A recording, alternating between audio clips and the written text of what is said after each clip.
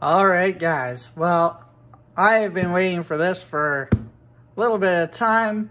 This is something new, it's exciting for me. This is a inverter Mppt hybrid charge controller all in one unit, 3000 watts. I'm gonna do an unboxing. We're gonna open it up, take a look at it in this video, and then in a future video I will be hooking it up to my solar panels, also to the grid, and to some brand new 6 volt 225 amp hour golf cart batteries that I got from a place in Brandon. So here we go, let's take a look. The box, it's a good box. I got this from Amazon, so let's take a look. And unfortunately they didn't have a lot of selection. I even talked to a guy on eBay from China, and his name is Yuki, and they could not get the one I wanted to me. I would have ordered it from them from eBay, but unfortunately because of everything that's going on in the world, they didn't have any available in North America, and they have a warehouse in California, and they didn't have any there. So take a look here. This is what I got. I wanted to get one that was parallel, or you could do parallel. It's gonna move my light here, but they didn't have any because of just shipping and just everything that's going on with shortages, as we all know. All right, so what I'm gonna do is I'm going to just pause this and take this out of the box. All right, I just moved my camera around so I can have some room. Move my mouse over there. Okay, so hopefully you can hear me. Take this out of the box.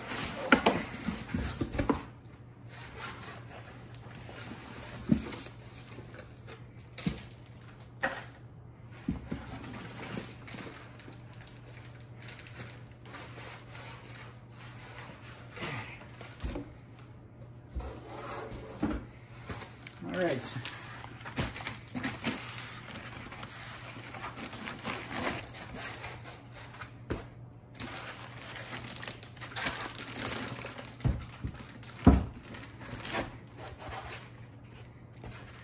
Good foam packing.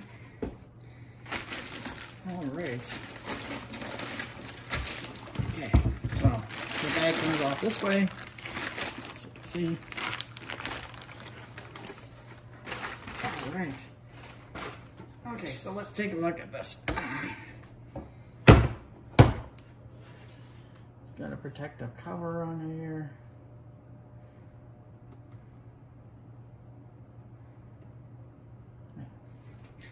All right, I'm just checking to see if that was actually a protective covering on there, and it is. It looked pretty beat up. All right. Okay, so here it is. So this is a 3000 watt. I think they call this a Mr. Power, I think. So it's an all-in-one solar charge inverter. And here's all the specs. It's 3000 VA, 3000 watts. Voltage is 120. Rated current 25 amps. Okay, and then it says battery input 20 to 30 VDC, 24 volt. I am hooking the batteries into a 24 volt series. And AC input 120 VAC, 50 here in North America. I think we use 60 hertz, I'm pretty sure. Max AC bypass current is 40 amps, and the max AC charge current is 40 amps. PV input, 1600 watts, 100 volts, and the Mppt input voltage range, 30 to 85 VDC. The panels I have are 230 watt panels, and they're 36.6 VOC or VDC. I'm not too sure what that, I think it's VDC or VOC. I can't remember. But anyways, you guys know. I don't know. So I'm gonna hook those up in parallels of 2, and so I'll have 2 in parallel and then another 2. I guess I'll have 4 altogether because it says max power 1600 watts, and then max open voltage is 100 volts. So I'm not too sure if that's 3 panels I could do. I don't know. I'll have to, well, you guys can tell me. Here's the bottom. So there's the, for the battery, there's the positive and negative terminal. We'll open this up too.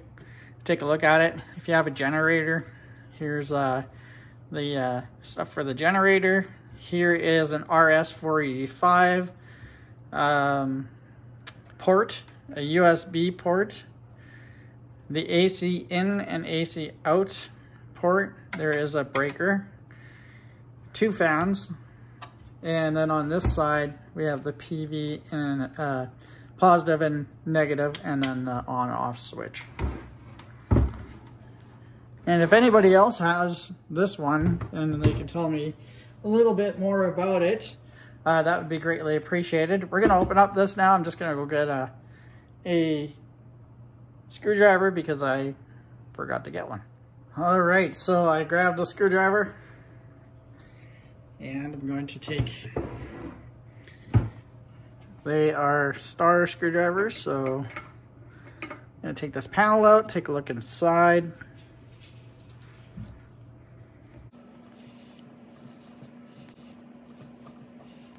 Don't quite have the right star screwdriver for it, but it'll do. So there's the screw there.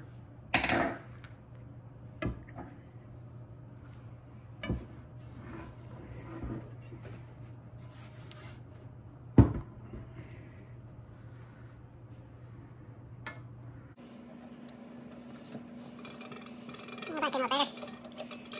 Okay, so let's take a look here. All right, I believe this just slides on.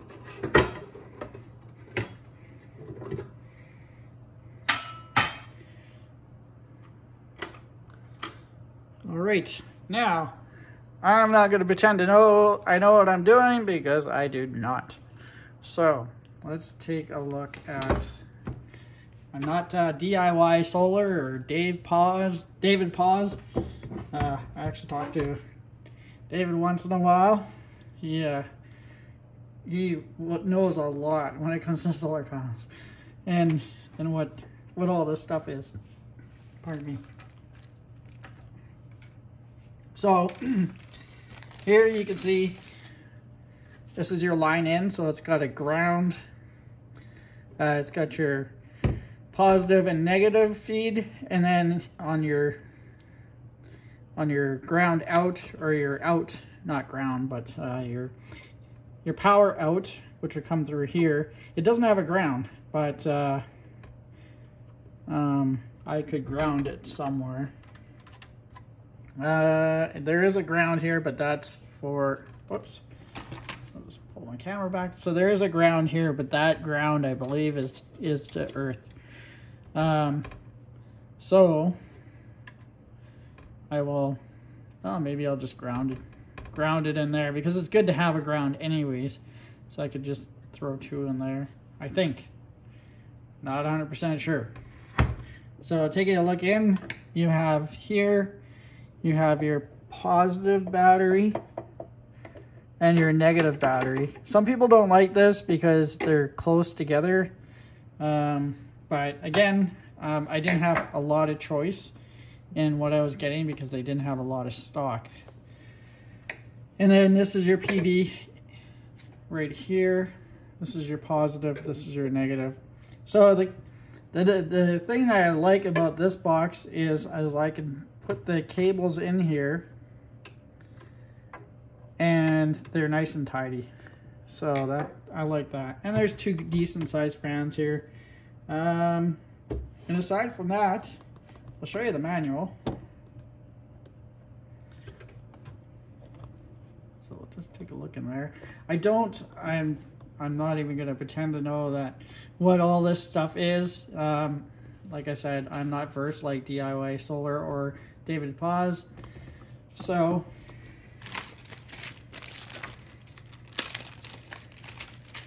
here's the manual.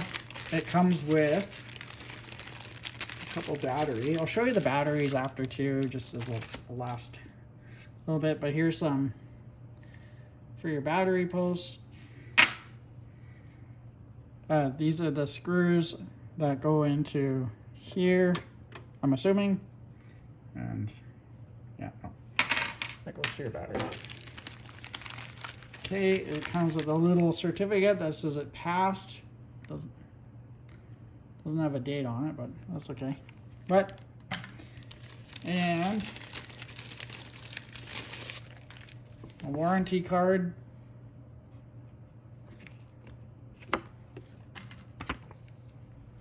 And then here's the manual. So all-in-one solar charge inverter user manual. And guys, I am fairly new to all this, so any help that you guys can give, that would be great. Here's the manual with all the options it has, all the buttons, like these buttons up here, right here, and everything there. And then this is the way it's set up.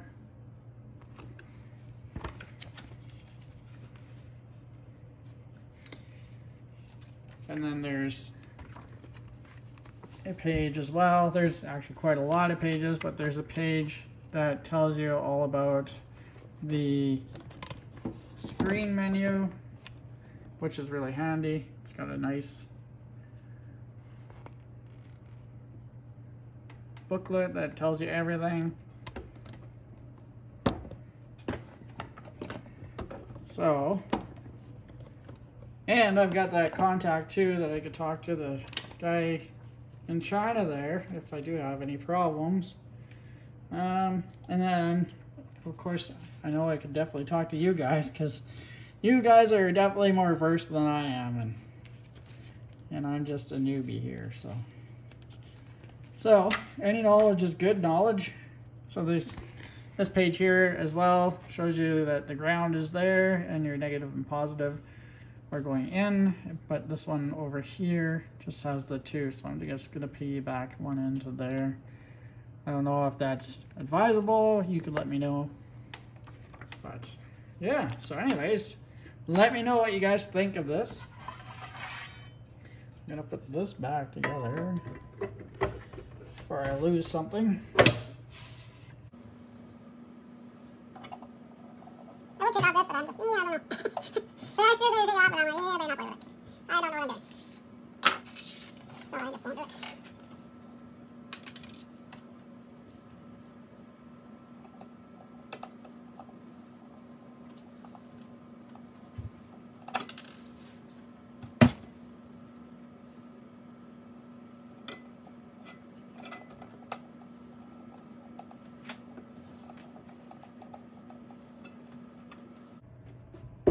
Alright, so there it is. So, it's got a nice place also, I should mention, to mount it. There is nothing to mount it on the back, but I will figure that out. And before I let you guys go, I'll show you the batteries and the solar panels that I have for this unit that I'm going to hook up, and maybe you guys could give me a little bit of advice on how to go about doing that. That would be greatly appreciated. Alright guys, so this is the solar panel, and these are the panels here. I'm just cleaning them up. I have 12 of them all together, but I can't hook up 12, I don't believe. This is the rating on the back.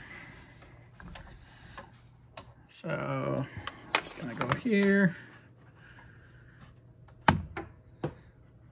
So it is, oh, VOC, so 36.6 VOC. I'm not too sure on exactly what that means and if I'm confusing myself, but that is the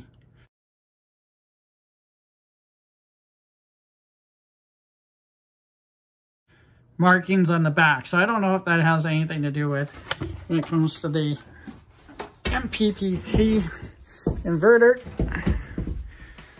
And as you can see, these, that's the door there. I'm just utilizing my daughter's room because she lives in Winnipeg now. So this is the spare room now. So there it is, and I'll bring you down to show you the batteries. All right, so these are the batteries. They are 225 amp hours. They are a lead acid battery. They are 6 volts. They're golf cart batteries. The guy said they should last for 10 years. And the reason why I didn't go with lithium is because lithium would have been 4 times the cost of these.